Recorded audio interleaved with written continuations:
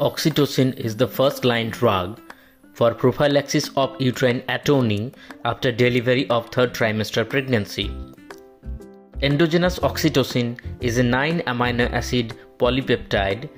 Oxytocin is formed primarily in the paraventricular nuclei of hypothalamus, from where it is transported to the posterior pituitary and gets secreted.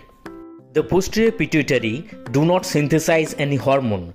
They act simply as supporting structure for large number of terminal nerve fibers and terminal nerve endings from the nerve tracts that originate in the supraoptic and the paraventricular nuclei of hypothalamus.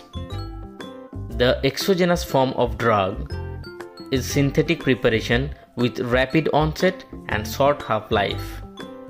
Oxytocin is rapidly metabolized by hepatic oxytocinases and cleared in the urine and bile, resulting in half-life of less than 6 minutes.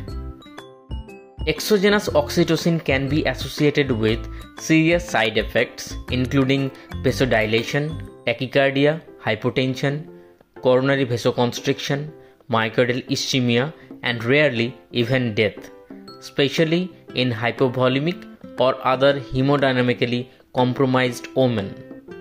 Many of these adverse effects are directly related to the dose of the oxytocin.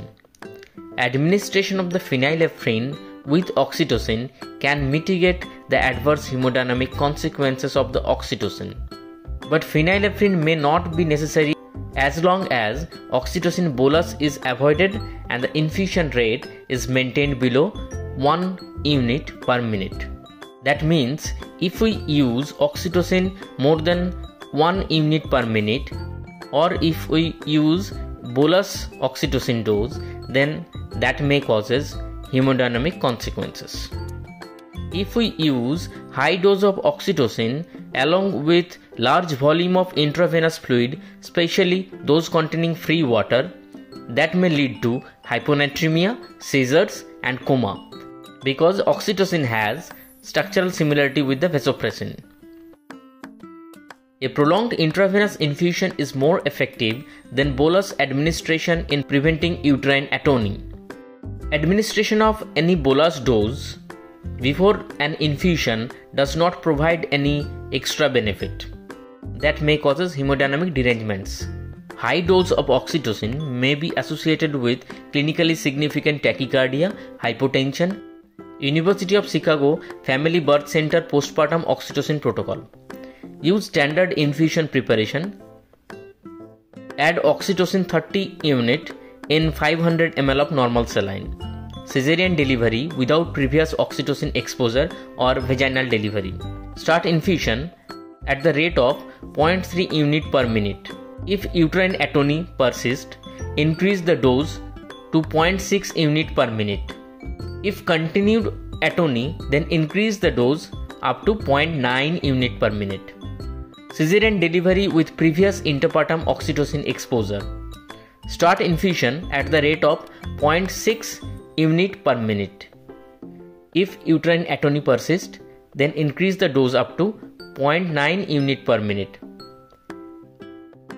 For continued atony, considered methyl argometrin 0.2 mg IM single dose, 15-methyl prostaglandin F2 alpha or carboprost 0.25 mg IM may be repeated every 15 minutes for 8 doses.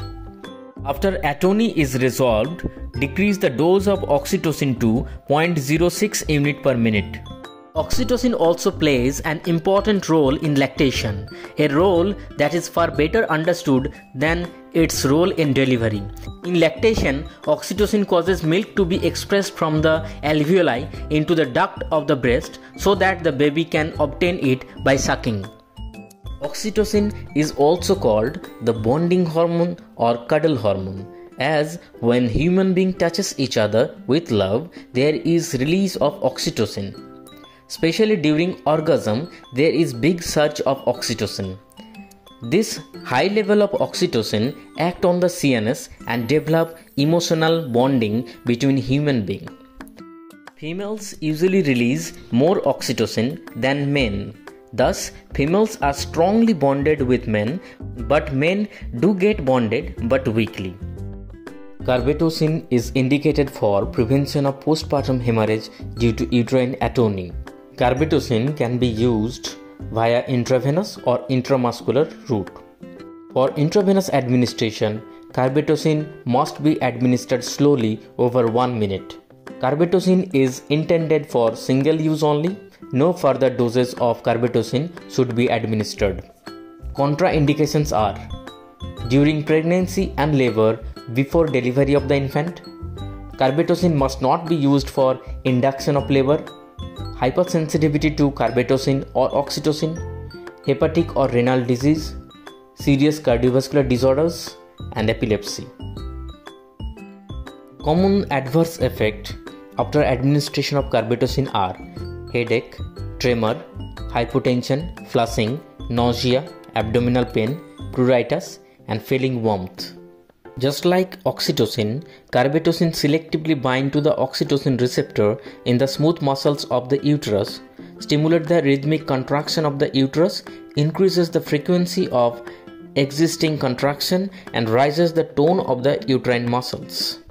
Carbetocin available in 1 ml vial containing 100 microgram. Carbetocin shows biphasic elimination after intravenous administration. The median terminal elimination half-life is 33 minutes after intravenous administration and 55 minutes after intramuscular administration. Storage of the oxytocin requires protection from light, and it is stored at the 2 to 8 degrees centigrade continuously to preserve its activity. And for carbetocin, it can be stored up to 30 degrees centigrade.